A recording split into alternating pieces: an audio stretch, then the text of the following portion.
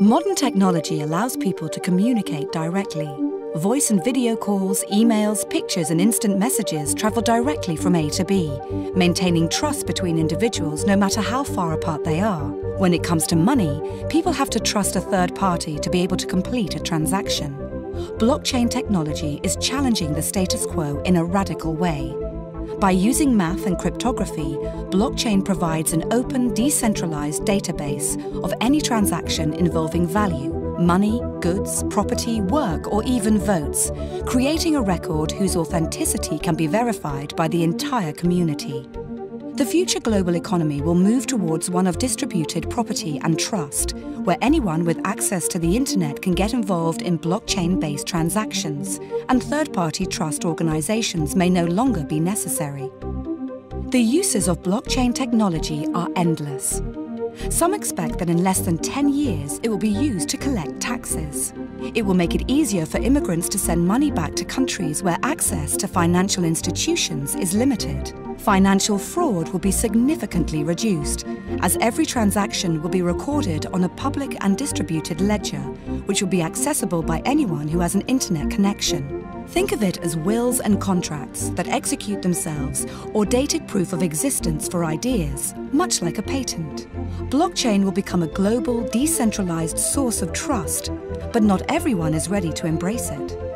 A huge proportion of trust services, from banking to notaries, will face challenges on price, volume, and in some cases, their very survival. Public authorities could find it more and more difficult to enforce traditional financial regulations due to the new possibilities offered by the Bitcoin network to bypass traditional financial intermediaries. Unimagined new networks will evolve to meet society's needs more cheaply and potentially more securely. Will governments, financial and legal institutions embrace blockchain? What will happen to the ones who don't?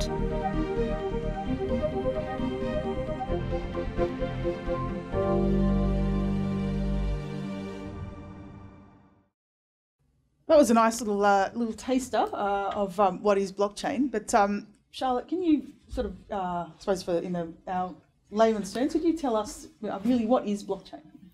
So that tube was a good introduction to blockchain, and that was put out by the World Economic Forum. So it just shows how wide the interest goes in blockchain. It's not just your tech enthusiasts locked in a dark cupboard, as you would imagine. And people who have heard of blockchain often think, oh, A, it sounds very complex, and B, oh, is it something to do with that Bitcoin that's only used by drug traffickers and murderers and, you know, the sort of the dark, shady underworld? I think that's where the understanding stops for a lot of people. So I'm going to try and explain it in very simple terms, because to me blockchain is much like the internet or email. It's there, we use it all the time, every day, far too often in my case. But we don't know, well, most of us don't know how it works, what the underpinnings are, what the plumbing is, if you like. So, and we don't need to know that because it just works. So essentially the blockchain is a form of a distributed ledger technology, and it's decentralized. They're two of its key components, if you like. And I'm going to sort of answer your question, what is blockchain, by telling you a story about apples, if you like. So with blockchain, I have a neighbour, and my story is I live next door to my neighbour. He's, you know, a nice guy. He seems okay. I don't really know him, but I want to transact with him. I want to sell him an apple. So I have the apple in my hand, and I give him the apple. He has the apple. We know who owns the apple. He has it. He gives me some money. So that's done and dusted. But then he says to me the next day, actually, I'd like you to sell me a digital apple. I say, okay, all right, how are we going to do that? I take a photo of the apple and send him a JPEG file. And he says, thank you, he has that. But then I send it on to 10 of my friends as well. And then I decide to keep a copy of it myself. So this is the problem that blockchain is technology was introduced to and is trying and has solved, is the double spending problem of digital assets. So with physical assets, we know, you know, I have the car or the apple or whatever. But with digital assets and transferring physical assets in a digital way, we need to stop this double spending problem. So this is the fundamental problem that some of the brightest minds in computer science have been trying to solve for decades. And back to the Apple story, the solution is we use a trusted third party. And you would have heard that referred to in the little video clip we saw quite a bit. So this trusted third party in the Apple situation is our friend Judith, who lives up the road. She's very trustworthy. She has a grey bun. She's an accountant. She must be trustworthy, right? She doesn't seem to go out very late at night. She has a dog that protects her house and she locks her house. So we think that she's pretty trustworthy. So what she does is she keeps a record of who has the digital apple on a piece of paper or a spreadsheet. We don't care. She keeps a record of it, and she keeps that safe, while she's knitting at night and playing with her abacus and doing trustworthy things like that. So that's essentially how our global commerce system works now and has done for the last few decades. I guess the fundamental concept is we don't trust each other enough to transact directly, so we go through a trusted third party. So if you think of a bank, government, even Uber, Airbnb, maybe not Facebook anymore, but so we lawyers, accountants. So this is what the blockchain solved. And it was 10 years ago, 2008, around the time of the financial crisis, a man or a group of people or someone going under a pseudonym of Satoshi Nakamoto invented this clever solution, this code, and it was a mixture of code and gamification and cryptography and other fancy computer words that I won't bore you with. But basically they called it Bitcoin. It's open source, which means that it's out there in the public and you can change it, I can change it, anybody can sort of get involved and move it around with consensus from all the other people on the network. It's digital cash and it's a way of transferring value. So not just money, you can transfer anything of value from one person to another. So that solved the double spending problem, how to transfer digital assets between people in this digital world.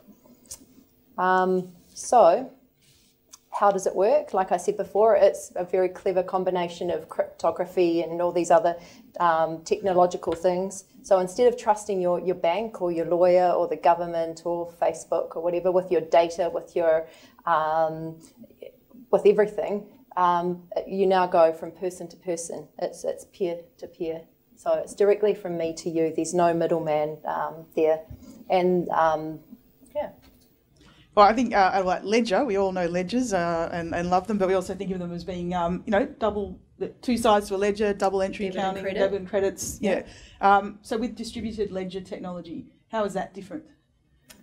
Well, so like I said, the blockchain is peer-to-peer, so it's distributed and it's decentralized. So the decentralized part means, again, there's no middleman or woman or institution, trusted third party, as it was referred to in the video clip there, the YouTube clip. The decentralized part of it means that there is, so if we go back to our example with Judith and the apple and the neighbour and the bun and the accountant before, so when Judith updates the ledger, say my neighbour then decided to sell you the copy, Geraldine, of the digital apple. So Judith would update the ledger accordingly. And because it's decentralized, everyone else on the network, and anyone can get on the network, all you have to do is download some software, and then you too can get into that blockchain network. So, you could have 20 or 30,000 people who are interested in our large neighborhood in trading apples. And when the transaction takes place, instead of it just being on a central computer or hub or one organization that's prone to being hacked or attacked or whatever, it's every single node, which they're known as technically, or every single person on that network, their copy of the ledger is updated simultaneously. So it all happens. Yeah, exactly the same copy. So we're all seeing the same thing, it's updated all at once. So if, sorry, I can't see your name there. So if Kevin wanted to hack in and steal the digital apple and change the ledger, he would need to go in and change over 50% of everybody's copies of the ledger exactly at the same time. So it makes it incredibly robust and tamper-proof, which is one of the amazing benefits of the blockchain. So if you imagine a picture, instead of there being a dot in the middle and everyone hooked into the central middle hub like spokes in a wheel, instead everybody's connected to each other and everything's updating at exactly the same time. Yeah, okay. It's pretty amazing, really. Yeah.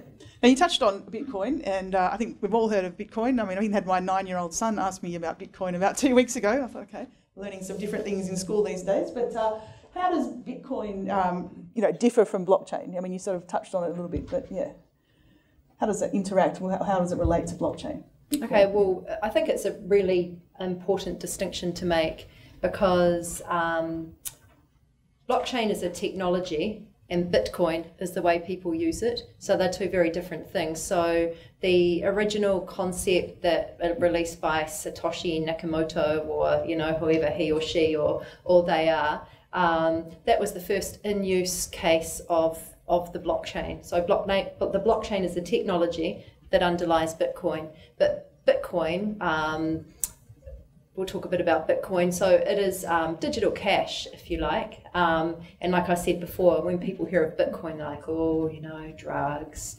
bad things, dark web. And it has had a lot of bad press. A lot of people are, really into it. They think it's amazing. Its price fluctuates incredibly. I don't know if you're following the news around about Christmas time. And when I think back about this time last year, everyone was excited because Bitcoin was worth $1,000 because it had gone up to from next to nothing. I've made a fortune, $1,000. By Christmas time, it was at $20,000 for one Bitcoin. And then now it's back to around $10,000. But there are a lot of people who have made a lot of money out of it, but it is it's very rocky in terms of its value. It's quite a speculative instrument. Different countries have had different reactions to it from a regulatory point of view. I heard someone say the other day, actually, it was banned in China, but then some expert in the field made a comment, well, anything China has banned in the past, be it Facebook, Uber, Twitter, has turned into an absolute cash cow, and people have made a fortune off it. So if China have banned it, you should invest in it. So yeah, but I mean, there have been I think the thing with Bitcoin is, and again, keep it very separate from blockchain. They're two different things. I think Bitcoin may or may not be a flash in a pan, but certainly it's used in terms of people invest in it to make money. However, blockchain is a technology that many people say, and I don't think they're wrong, it's here to stay and it's going to shape the future for us. So apart from your selling apples and digital apples to neighbours, etc., how have you got some examples of how blockchain is actually being used today?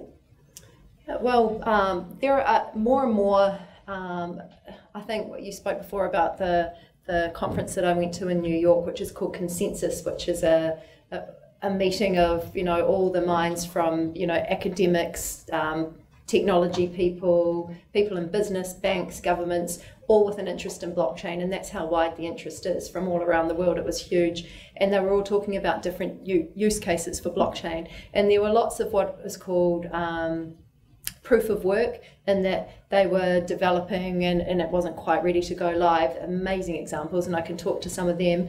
Obviously, Bitcoin is the main first solid actual being used example of blockchain.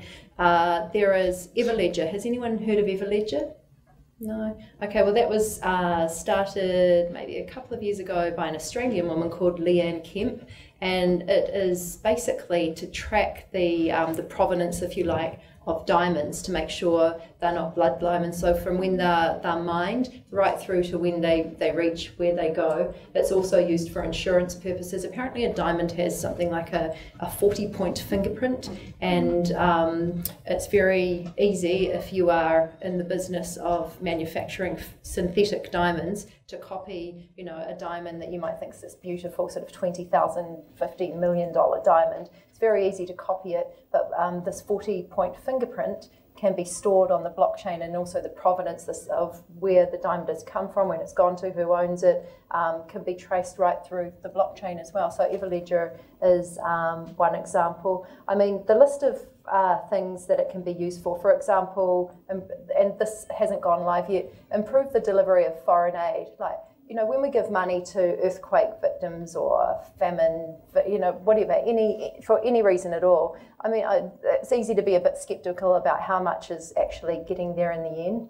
Blockchain technology will enable us to track it step by step by step to see that the money you have donated is ending up where you expect at the end. And then there are these things called smart contracts, which can be programmed into the blockchain, which basically automate whatever condition has been programmed in at the time. So a smart contract could be programmed in to say when it reaches, you know, this organisation or these people or purchases bricks for that well, then the funds are released from a trust account. And so, but also voting is another thing, you know, democracy. It's not just about, there's a lot of talk about blockchain being used in the financial services industry because it's transparent and that everyone, like I said before, can log in and see what is on there. You can all see at the same time. So it's transparent, it's so fast. There's no, you know, 2 or 3 day settlement like we have now with securities. The Australian Stock Exchange, as an example, has committed to replace their settlement system, CHESS, with a blockchain-based system. So it'll be, you know, a lot faster, more efficient, may even allow instant settlement on securities. Another really interesting example is, and if we could just play the little clip here, is IBM and the giant shipping company Maersk, and they're launching a blockchain solution later this year, which we'll just watch the little IBM blurb on, to basically cut down on fraud and increase efficiencies across the supply chain for all their shipping containers. So they can explain it better than I can. So we'll just, and the man has a nicer accent.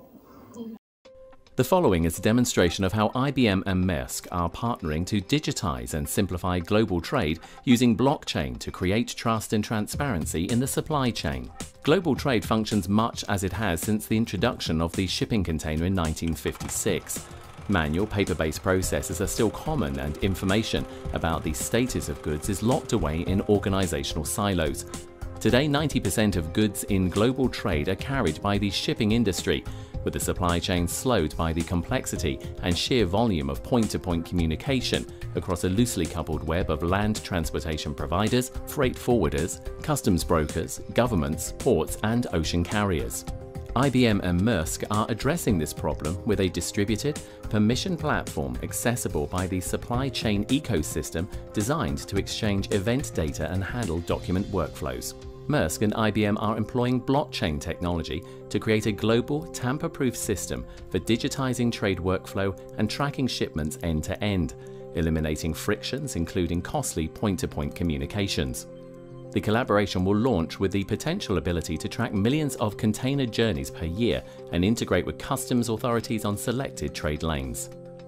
In a recent test by Maersk, shipping a single container of flowers from Kenya to the port of Rotterdam resulted in a stack of nearly 200 communications. Using this example, we will examine how blockchain has been implemented to create trust and security in the digitized document workflow and improve the efficiency of global supply chains. Here we can see each distinct entity involved in the transaction: the growers, export authorities, ports, customs and importers.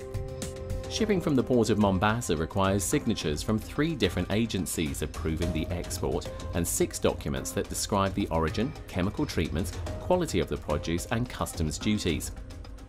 Firstly, using a PC or mobile device, the Kenyan farm submits a packing list that becomes visible to all participants. This action initiates a smart contract that enforces an export approval workflow between the 3 agencies. As each agency signs, the status is updated for all to see. Simultaneously, information about the inspection of the flowers, the sealing of the refrigerated container, the pickup by the trucker, and the approval from customs is communicated to the port of Mombasa, allowing them to prepare for the container. All actions relating to the documents and the physical goods are captured and shared: which documents were submitted, when and by whom, where the flowers are and who is in possession of them, and the next steps in their journey. Flowers are perishable, so it's crucial that there are no delays or missteps. Blockchain provides secure data exchange and a tamper-proof repository for these documents and shipping events. This system could significantly reduce delays and fraud, saving billions of dollars annually. And according to the WTO, reducing barriers within the international supply chain could increase worldwide GDP by almost 5% and total trade volume by 15%. For more information on how IBM can help make blockchain right for your business, please visit ibm.com/blockchain.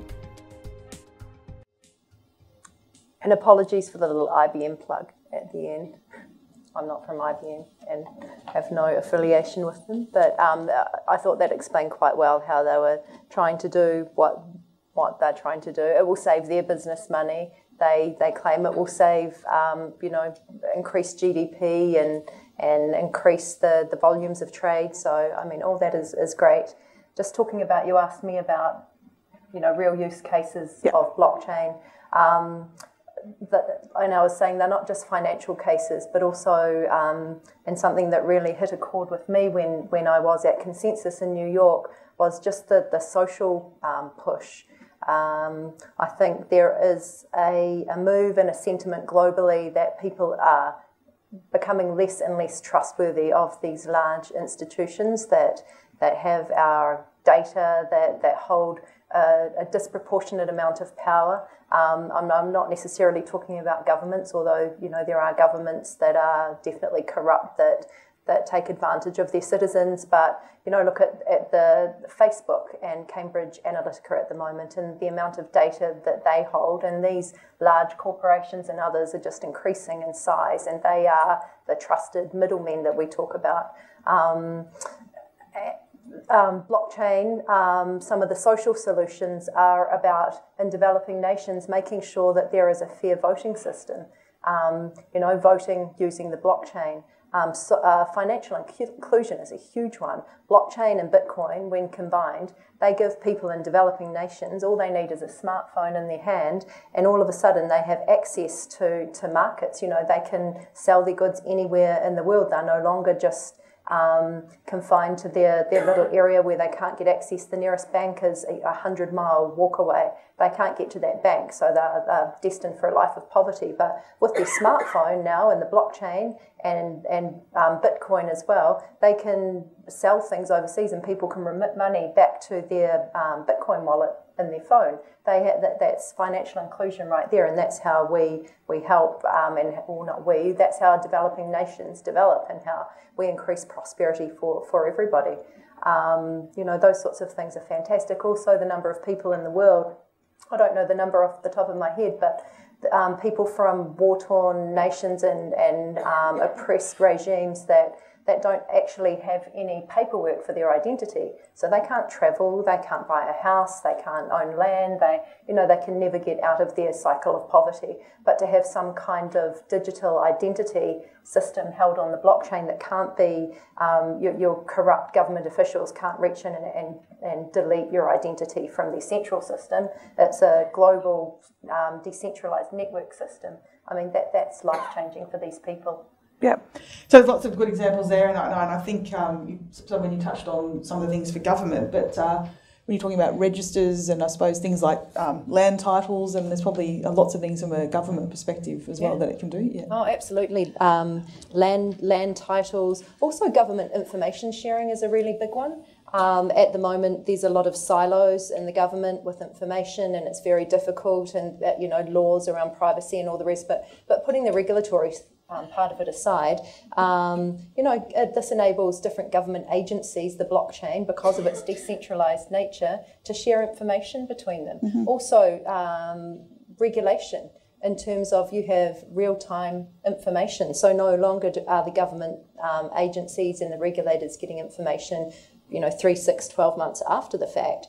They have that information in real time. It's transparent. They too can look into the network and they can see. And then instead of saying, actually, you made this mistake 3 years ago and it's now screwed up our whole financial system, they can say, hey, what's going on here, and work with their constituents, if you like, to help remedy the issue or understand it, as opposed to looking back down the track and we already have a big mess. Yeah, okay. No, that's, it's huge for governments as well. Yeah. So you've touched on, obviously, around transparency. What other benefits do you see from blockchain? I mean, we've talked about financial inclusion, transparency. Are there other benefits from it? Yeah, well, efficiency. Like I spoke before about the example of the ASX replacing the chess system, instant settlement, or settlement in hours as opposed to days. Think of the costs saved there. So huge amounts of efficiency as well. Less parties need to be involved in a transaction. Trust is no longer through a third party who you may or may not trust, and increasingly it's becoming may not. Trust is now digitised. It's you trust the system, and I go from you to me instead of through this middleman. So in terms of business, that's a huge advantage there. I think by increasing trust, stakeholders have more confidence as well, which is great. And in terms of individuals as well, it's hard to get your head around, and I know I find it difficult myself, but if you are able to control your information, and you can choose using the blockchain which part of it you release to whomever and whenever, you don't have to sign up to Twitter and give away all your information. You release what you want to when you want to. Your digital identity is yours. Think of it as a black box. So you want to show someone that you can drive instead of having to show your driver's license that's come from one government agency that has your name, address, date of birth, hair colour, eye colour, all of this information. That actually, do they need to know that, or do they just need to know that you passed a driving test and you can drive? So you give out pieces of information when you choose to. Your information, your data is yours, and no big central entity, no government, no Facebook or Twitter or Amazon or whoever own that. It's yours. So yes, there are some huge benefits. Now, we talked, I think you said 2008, we started off with Bitcoin and Nakamoto, it all sort of started to kick off then. Now, there's been a lot of hype, a lot of talk. I mean, we've now, 10 years have passed. Do you think blockchain will live up to the hype, or is it just the latest sort of bubble, that we're talking about in terms of tech? Yeah, it's... I can't say definitively. Yeah, we won't hold you to it. We're not going to... 100 witnesses. Yeah, please don't. But it's been called the most important IT invention of our age. And people are saying, well, blockchain is now what the internet was 20 years ago. I think there was, in 2015 and 16, $1 billion invested in by venture capitalists in the blockchain ecosystem, and that number is said to have doubled every year since then. So there's a huge amount of interest. People are, some of the brightest minds are getting in behind it. There's, for example, Blythe Masters, who's sort of hot on the blockchain circuit, if you like. She was the CFO of JP Morgan, and she was she was very successful in her career in an investment bank, and she left and started a blockchain startup, as have many of the brightest minds. There are governments, Data 61 in Australia is behind it. In the UK, the government's behind it. All around the world, governments, bankers, the banks themselves are really getting into it because they don't want to be disrupted and get left behind. So they're bringing a lot of the startups in-house and working in collaboration with them. So no, I don't think it's a bubble. I think it's 2 years, 5 years. I think the question is more just a matter of when it's going to happen, but it definitely will happen. Yeah, okay. You spoke about RPA, robot process automation, before. 5 or 10 years ago, people would have, that sounded like something from a sci-fi movie, but nowadays it's real. It's happening in our finance functions, and I think we'll see the same with blockchain. Yeah. So you also just talked about the regulators and giving access to information earlier, but where we're talking about basically the two parties and not having that intermediary, will we need regulators? Will we need third parties with blockchain? What will the role be of a regulator? Look, I'd like to say there'll be no regulators, Geraldine, but I don't think that will be the case. I think we'll always need regulators because they are there to protect the public interest. And I think that while the way they regulate will change, definitely will need to change in order for them to remain relevant, there'll always be a role for regulators. So I think, as I said, just their role is going to change. So instead of them standing over those they regulate with a stick, because technologies such as blockchain are just changing so quickly and all the time, you get your head around one and then something else pops up or it's different. So regulators are going to need to, and already are needing to, approach this from a different angle. So they will need to get in there and collaborate and learn with those they regulate. They're going to need to be one step ahead because most people that they regulate are going to want to do things the right way, but there'll be some that are a bit sneaky and not. So they need to be really tech savvy. So I think the regulator of blockchain and of the future and other different types of technology, instead of being your traditional lawyer or accountant, they're going to need to be a software engineer with a bit of the other stuff in there as well. Then they're going to need to understand what's going on so that they can regulate it. So yeah, I think there's always a need for regulators, but regulation's going to look different because it will just have to be so dynamic and agile to adjust to this technology-driven future that we're in now. Sounds like a good idea for a future ink paper. Wow, now you mention on regulation, does it not? Yes. Just give you a little plug. Charlotte actually wrote a paper earlier this year around late last year, around the regulator of 2030 and what the regulator may look like in the sort of digital and technology space. So yeah, it's actually a really good read, if I must say so myself. So have a look on our website for it. But certainly, I mean, that is, as technology changes, so too must regulation and the way governments and we all do things. I think agile is the key word there, and adaptable. So, yeah. So you mentioned the price of Bitcoin. So we're talking, $1,000, whatever it was, a while ago. Now we're talking 20,000. We're talking 10,000. So anyone in the room that was lucky enough to get in on this, I know it wasn't me, but if anyone did, I mean, what happens with tax? Like, is it a currency, or how do we deal with these lovely gains that we may or may not have made? It was may not in my case as well, Geraldine.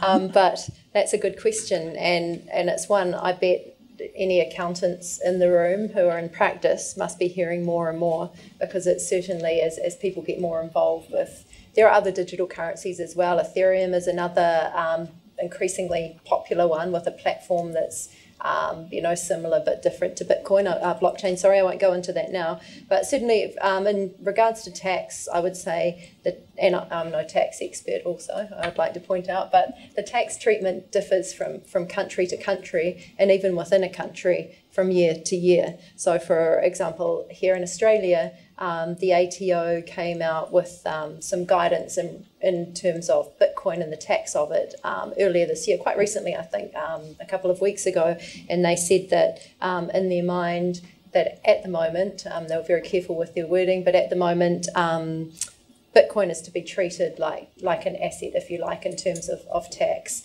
And for capital gains, so any capital gains on it, if you're trading, will be taxed accordingly. And if it's a private use, if you're using it for private use, then it won't, much like with cash. But in terms of GST, a couple of years ago, and that it only stopped recently, there was double taxation on Bitcoin, which put a lot of people off using it and trading it for GST. So you'd pay GST when you purchased your Bitcoin, and then when you'd go and spend it, you'd then pay GST again. So there was double taxation, which, for a sort of a nascent technology and sort of currency, I'll use the term loosely, that's very off-putting if you have to pay tax on it twice. And there was a huge uproar from the fledgling Bitcoin community. It's hard enough to get out of the shadow of being a drug-dealing sort of, dodgy currency, that people were being double taxed. So with lobbying and then looking at what was going on in what they called more progressive nations in the rest of the world, then their lobbying was successful, and from, I think it was mid last year, that was overturned, and actually now you only pay GST once, so only when you spend it. So yeah. Yeah, okay. That's probably lots of questions from me, but I'm not sure whether anyone on the floor actually might have a question. I can see some hands. We've got microphones, I think, so. Thank you. Thanks for the sharing, really interesting. My name is Harry Huang, and just a quick question around blockchain technologies. So in the last 10 years, has it ever been cracked? That's my first question. And then related to your sharing about the village or the neighborhood that you had in the Apple store, really like that story. What happens if there's more untrusted people than trusted people in that village? Yeah. Let's say out of the 100 neighbors, there's 99 people who are all untrusted, and there's only one that is trusted. Would that break or take that blockchain? Are you an auditor? So Professionally. Just to share a little bit, because I'm actually having a talk to about 200 students next week about blockchains and Bitcoin. I'm a big fan. Yeah. But there's still thing that I'm still concentration not sure. of power, bad power. You're asking exactly. about. So I actually read the paper from Satoshi Nakamoto at least 10 times. Wow. There's that bit mathematical calculation that I still about sort of 60% understanding. So I really try to understand that probabilities and try to figure out with that assumption what happens if it doesn't happen. So, sorry, the first part of your question was... Been hacked up. Has it ever been hacked? Okay. In relation to that, has the blockchain ever been hacked? As far as I understand, no. However, there have been, you would have heard of Mt. Gox, which was an exchange in Japan, and others. There have been instances of exchanges being hacked into, which are different. They are places that sort of facilitate buying and selling of Bitcoin. So, you know, in order to buy Bitcoin, you need a normal bank account for what we call fiat cash, which is just normal money. And then the exchange sort of facilitates the purchase and sale. And in terms of regulation and buying Bitcoin, you can't regulate Bitcoin because it's a digital, it's nothing, you know, it's the transfer of value, like I said, on the blockchain ledger, but I don't give you anything. So there's nothing that can be regulated. However, the exchanges can be regulated. Some of them in different countries have different rules about that and different laws. Some are great, some are not so great. And so some of those exchanges have been hacked into and Bitcoin has been stolen. But the blockchain, as far as I'm aware, no. Yeah. And the second part of your question, so you have 99 or 100 people, you said, and 99 of them are bad people and they, want to corrupt the network.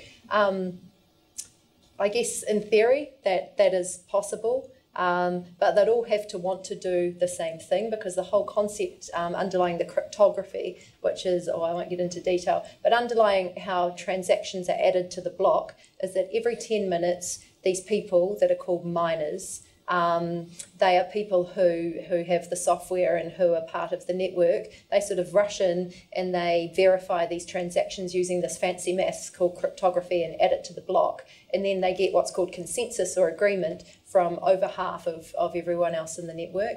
And they are sort of distributed all around the world. That's the distributed part. So you would have to, get them all to agree, all these random people to agree at exactly the same time, exactly the same thing.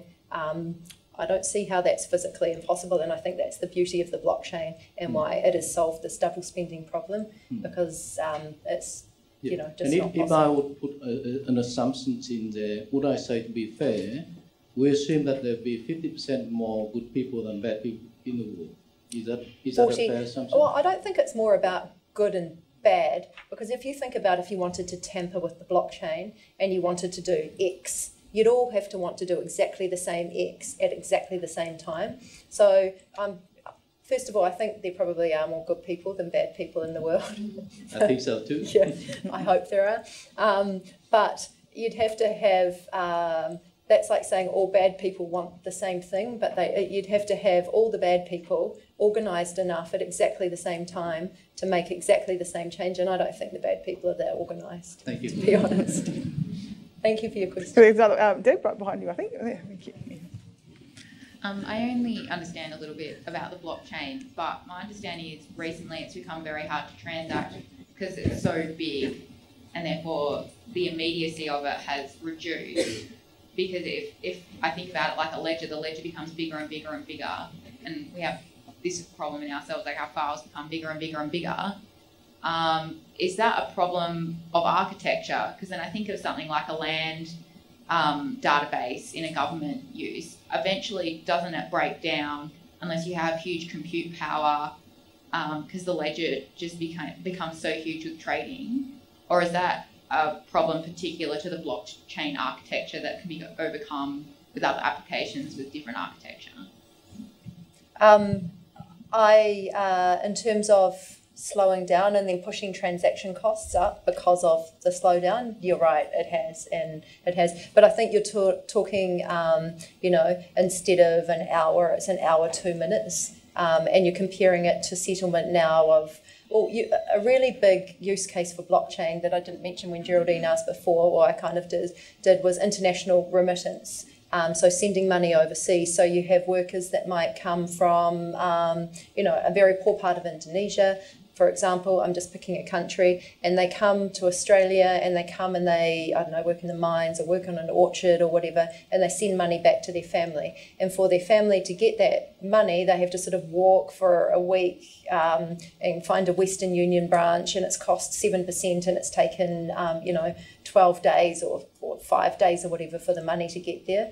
But blockchain and Bitcoin enable that to happen in an hour to their phone, and for 2%. So the incremental, it might cost 2.1% and it might take an hour 5, but the gains are still massive when you compare it to the status quo.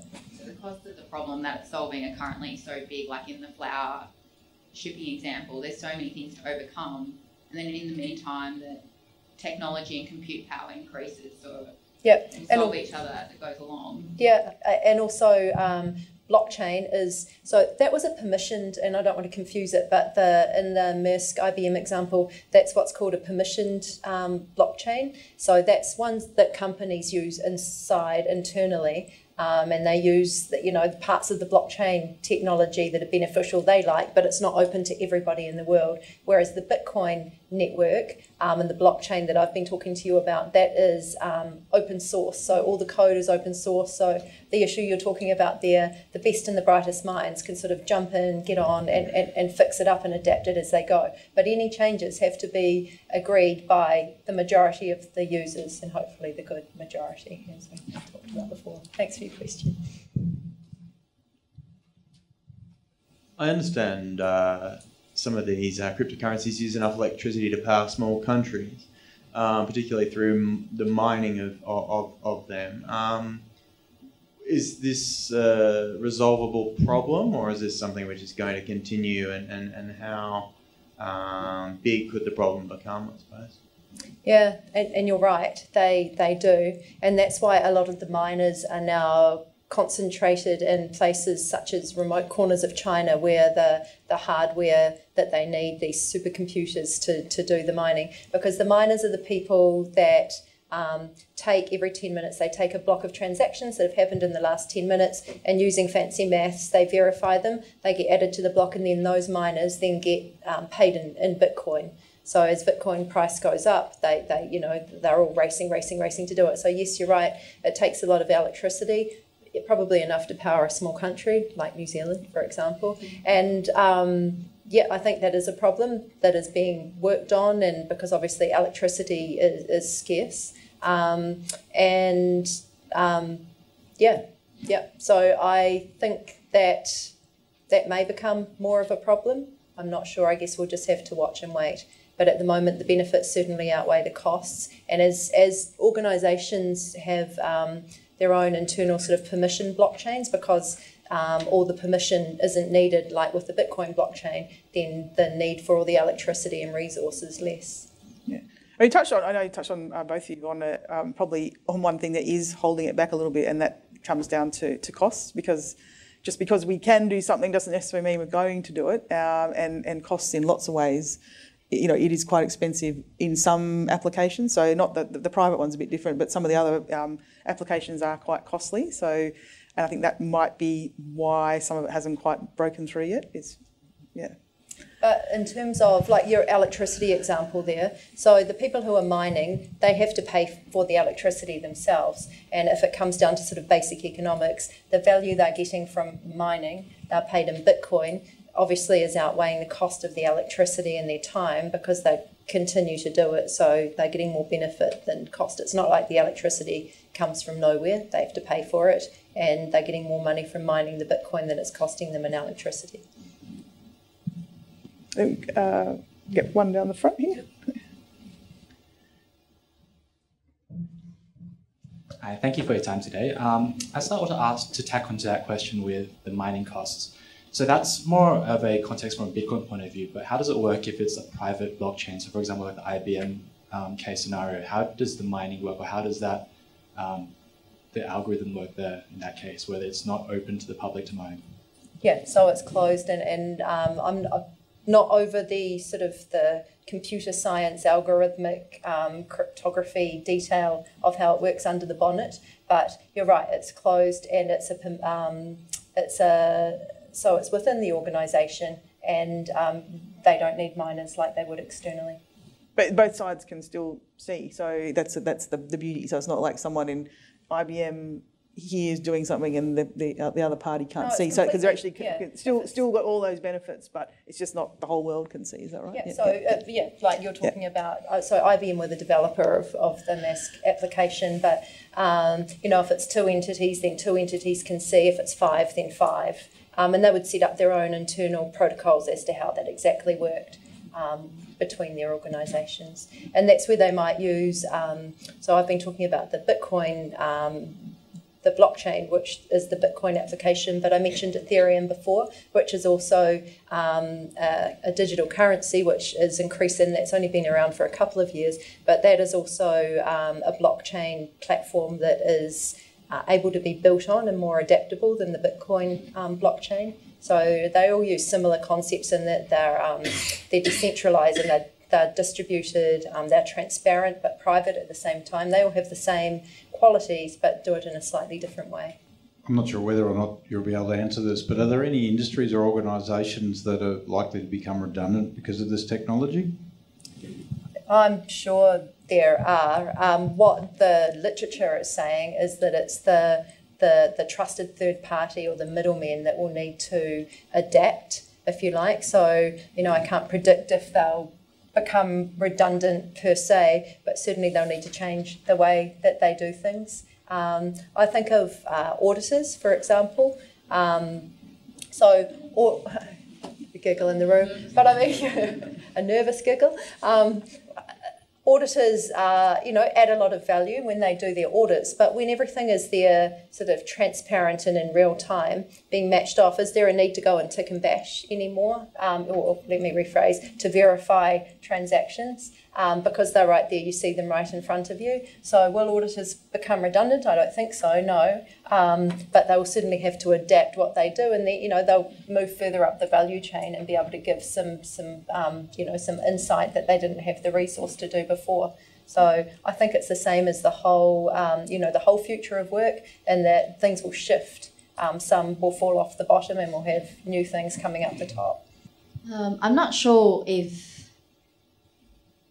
I got questions about when you talk about the blockchain technology. Apparently, people are giving their information, like the data as well. But you also mentioned about there's no such thing as regulator at this stage in this field. So, say for example, if people are using this platform and then they're giving their information. And you also mentioned about the auditors as well. So if the government would like to do some sort of audit, so who have to say what sort of information can be provided or cannot be provided, and who have the control? I'm asking the right question. No, I get what you're saying there. So you're saying, so first of all, There will be regulators, I think, in my opinion. I think we'll always have a need for regulators. I just think that the role of the regulator, as it has been traditionally, will need to adapt and change for this new world that has these emerging technologies, including blockchain and many other things that probably haven't even been thought of now. So there will be a need for a regulator. I think the second part of your question, you were saying, we put information on the blockchain, much as we do on the internet now. And who has control of it? Is that what you're asking? Yeah, so traditionally, if we have something on our paper, we can just hold on to it and no one can see it. But now that it's like, yeah, as you said, it's like internet. So when we're using the platform, it's out there. Even though we may want to say, well, I don't want it to expose to other party, but is that what can be controlled in that way? If someone wants to have access to it, right? What is the barrier, or what is the...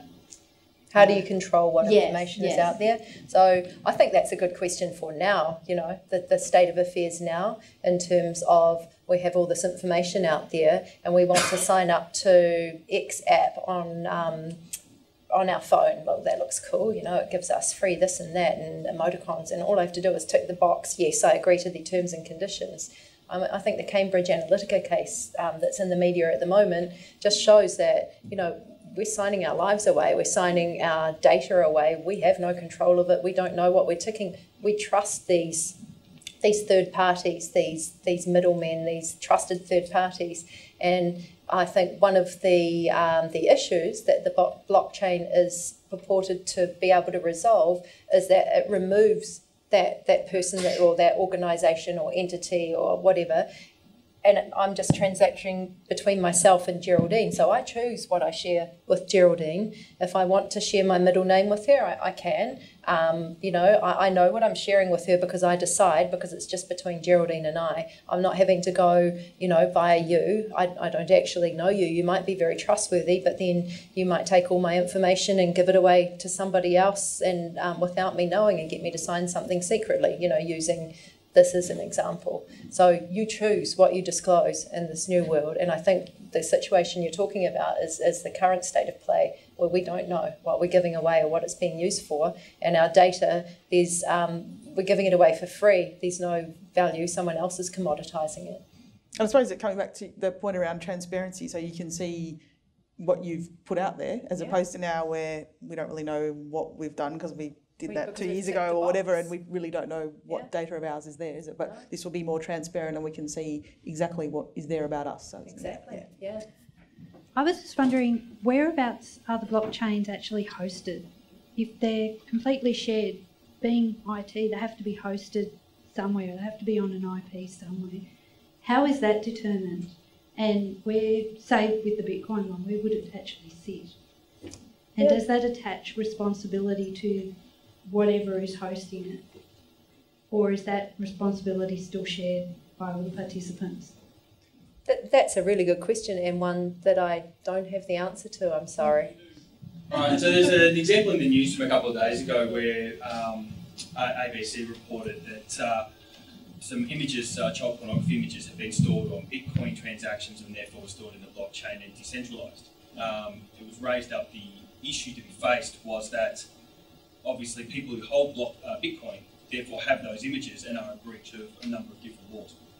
So how do we deal with situations where blockchain is being used for criminal purposes but unbeknownst to the people who are actually using it for the right reasons? Yeah, and that's one, I think, as technology moves and we have this idea of how it's going to look in our heads and go, yeah, there's this wonderful benefit and that wonderful benefit that we talked about before. Geraldine asked, will there be the need for a regulator? And I said, well, yes, I think there always will be. And that's an example of, you know, the regulators are going to need to be all over things like that we only think up when they happen.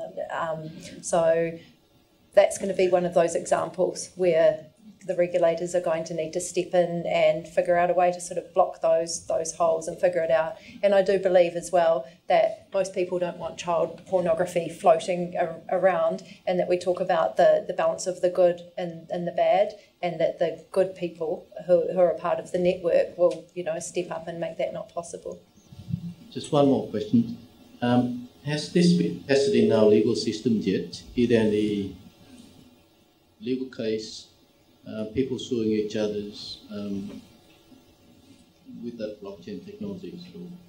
So the blockchain is the technology that facilitates transactions. So I guess that's like saying has, you know, SAP or whatever. So I think it's more, an answer to your question, no, not as far as I'm aware, but it would be not the technology perhaps that would be tested in the legal system, but probably the transactions that go through it using the technology. And I think because it is such a fledgling technology that's still to come, where we see cases involving blockchain technology and legal disputes. So watch this space.